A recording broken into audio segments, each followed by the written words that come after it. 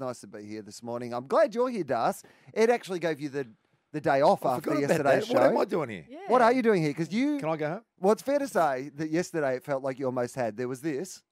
How would you describe a joint? I shouldn't have even used that. Because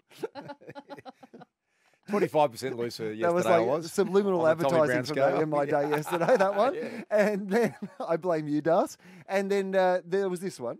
People have found working on Eddie's second chin a little bit tough as well.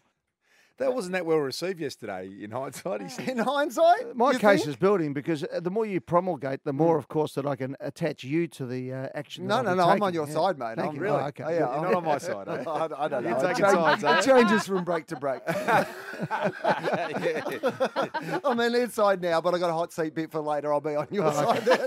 You know, it just depends when you tune in whose side I'm on. Blancmange, Wil Anderson. Okay, so you that was our show.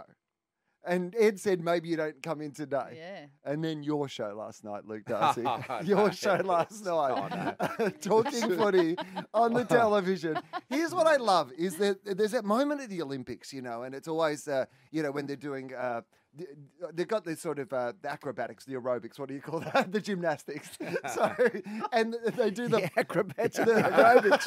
Yeah. That's basically what it is. Good right? morning, Nadia Comaneci. The ribbon and the pommel horse and all that sort of stuff. Yeah. And they nail it. You know, they've like spun 3 times Perfect in the air, gone around, and then there's just that tiny bit at the end where they think they're putting their hands up and they just stumble forward, and there's 4 years of hard work, being beaten by your coach, never having a period, out the window because you didn't concentrate. That's just facts, Not because you guys. haven't got one. Just you take your concentration off at the final moment and you stumble. That's it. This is the final part of Talking Footy last night. Talking Footy. Hope you can join us then. Look forward to it. What are 2 weekends we've got? What are 2 games we've got? Can I try it again?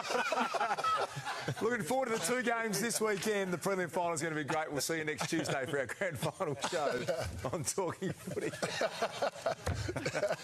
You get great support there too, don't you? Yeah, all the boys. They Couldn't wait. Yeah. Couldn't re-record that or anything. No, let's go home. That's live. it. Bad luck. And what I love is that you were so thrown by that I think you missed that you dropped a... See you next Tuesday.